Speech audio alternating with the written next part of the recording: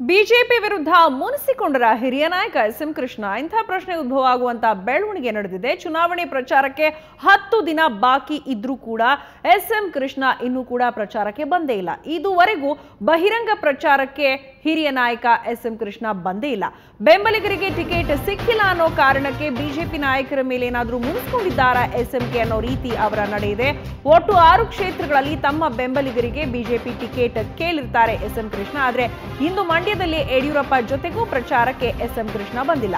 ಯಡಿಯೂರಪ್ಪ ಪ್ರಚಾರಕ್ಕೆ ಬೆಂಬಲಿಗರ ಆಹ್ವಾನವನ್ನ ಎಸ್.ಎಂ. ಕೃಷ್ಣ ತಿರಸ್ಕರಿಸಿದ್ದಾರೆ. ಇದುವರೆಗೂ ಬಹಿರಂಗ ಪ್ರಚಾರಕ್ಕೆ ಹಿರಿಯ ನಾಯಕ ಎಸ್.ಎಂ. ಕೃಷ್ಣ ಬಂದಿಲ್ಲ. ತಮ್ಮ ಬೆಂಬಲಿಗರಿಗೆ ಟಿಕೆಟ್ ಸಿಕ್ಕಿಲ್ಲ ಅನ್ನೋ ಕಾರಣಕ್ಕೆ ಈ ರೀತಿ ಮುನಿಸಿಕೊಂಡಿರಬಹುದು ಅಂತ ಹೇಳಲಾಗ್ತಿದೆ.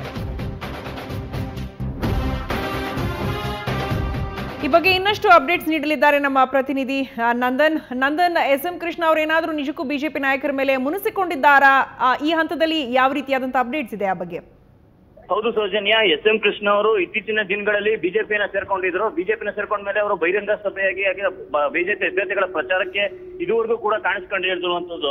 ಇನ್ನು ಅಭ್ಯರ್ಥಿಗಳ ಆಯ್ಕೆಯಲ್ಲಿ ಎಸ್.ಎಂ. ಕೃಷ್ಣ ಅವರು ಕೂಡ ತಮ್ಮ ಬೆಂಬಲಿಗರಿಗೆ ಟಿಕೆಟ್ ಅನ್ನು ನೀಡುವಂತ ಬಿಜೆಪಿ ಹೈಕಮಾಂಡ್ ಮುಂದೆ ಇಟ್ಟಿತ್ತು. ಅದೇ ಬಿಜೆಪಿ ನಾಯಕರುಗಳು ಏನಿದ್ದಾರೆ ಅವರು ಬಿಜೆಪಿ ಎಸ್.ಎಂ. ಕೃಷ್ಣ ಅವರ ಬೆಂಬಲಿಗರಿಗೆ ಟಿಕೆಟ್ ಅನ್ನ ನೀಡದೇ ಇರುವಂತದ್ದು ಎಲ್ಲೋ ಒಂದ್ ರೀತಿ ಎಸ್.ಎಂ. ಕೃಷ್ಣ ಅವರ ಮುನಿಸಿಗೆ ಇದೇ ಒಂದು ಕಾರಣ ಅಂತ ಎಸ್.ಎಂ. ಕೃಷ್ಣ ಅವರ ಆಪ್ತ ಮೂಲಗಳು ಇಲ್ಲಿವರೆಗೆ ಹೇಳ್ಕೊಂಡು ಬರ್ತಿದೆ.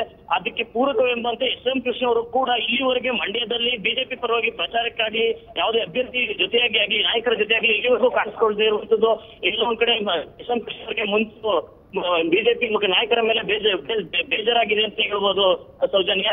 ಈಗ ಇವತ್ತು ಕೂಡ ಮಾಜಿ ಮುಖ್ಯಮಂತ್ರಿ ಯಡಿಯೂರಪ್ಪ ಅವರು ಮಂಡ್ಯಕ್ಕೆ ಆಗಮಿಸುತ್ತಿರುವಂತದ್ದು. ಮಂಡ್ಯದಲ್ಲಿ ಫಿಲೋಜೋನಿ ಪಾರ್ಕ್ ನಲ್ಲಿ ಒಂದು ಬಹಿರಂಗ ಸಭೆಯಲ್ಲಿ ಯಡಿಯೂರಪ್ಪ ಅವರು ಪಾಲ್ಗೊಳ್ತಾರೆ. ಒಂದು ವೇಳೆ ಈ ಕಾರ್ಯಕ್ರಮಕ್ಕೆ ಎಸ್.ಎಂ. ಕೃಷ್ಣ ಅವರು ಬಂದಿದ್ರೆ ಕೆಲವೊಂದ್ ಕಡೆ ಈ ಬೇಜಾರು ಇಲ್ಲ ಅಂತ ಹೇಳ್ಬೋದು. ಈ ಕಾರ್ಯಕ್ರಮಕ್ಕೆ ಕೂಡ ಗೈರಾಗ್ತಿರುವಂತದ್ದು ಈ ಎಸ್.ಎಂ. ಕೃಷ್ಣ ಅವರ ಬೇಜಾರು ಎತ್ಕಾಣ್ತಿದೆ ಅಂತಾನೆ ಹೇಳ್ಬೋದು. ಈ ಕೆಲ ದಿನಗಳ ಹಿಂದೆ ಎಸ್.ಎಂ. ಕೃಷ್ಣ ಬೆಂಬಲಿಗರು ಏನಿದ್ದಾರೆ ಅವರು ಕಾಂಗ್ರೆಸ್ ಪರವಾಗಿ ಪ್ರಚಾರವನ್ನ ನೀಡಿದ್ರು. ಅವರು ಹೇಳೋ ಪ್ರಕಾರ ನಮ್ಮ ನಾಯಕರು ನಮ್ ಜೊತೆಗಿರ್ತಾರೆ, ಆದ್ರೆ ನಮ್ಮ ನಾಯಕರನ್ನ ಬಿಜೆಪಿ ಸಫಲವಾಗಿ ಬಳಸ್ಕೊಳ್ಳೋದ್ರಲ್ಲಿ ಅವರ ನಾಯಕತ್ವವನ್ನ ಉಪಯೋಗಿಸ್ಕೊಳ್ಳೋದ್ರಲ್ಲಿ ಬಿಜೆಪಿ ಎಲ್ಲ ಒಂದ್ ಕಡೆ ಎಡವಿದೆ.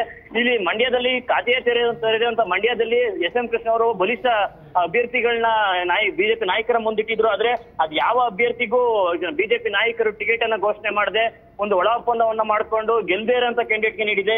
ಹಾಗಾಗಿ ಎಸ್.ಎಂ. ಕೃಷ್ಣ ಅವರನ್ನ ಮೂಲೆ ಗುಂಪು ಮಾಡಿರುವಂತದ್ದು ಬಿಜೆಪಿ ನಾಯಕರು. ಇದಕ್ಕಾಗಿ ನಮ್ಮ ನಾಯಕರು ನಮ್ಗೆ ಒಂದು ಸೂಚನೆಯನ್ನು ನೀಡಿದ್ದಾರೆ. ನಿಮ್ಮ ದಾರಿಯನ್ನು ನೀವು ನೋಡ್ಕೊಳ್ಳಿ, ಸ್ಥಳೀಯವಾಗಿ ನೀವು ಗುರುತಿಸ್ಕೊಳ್ಳಿ, ನಾನು ಯಾವುದೇ ಪ್ರಚಾರದಲ್ಲಾಗ್ಲಿ ಇದ್ದಾಗಲಿ ಗುರುತಿಸ್ಕೊಳ್ಳೋದಿಲ್ಲ ಅಂತ ಮಾತುಗಳನ್ನ ಹೇಳ್ತಿದ್ದಾರೆ ಅಂತ ಎಸ್.ಎಂ. ಕೃಷ್ಣ ಬೆಂಬಲಿಗರು ಕೆಲ ದಿನಗಳಿಂದ ಹೇಳಿದ್ರು ಸೌಜನ್ಯ. ಓಕೆ, ಧನ್ಯವಾದ ನಂದನ್ ಕುಮಾರ್.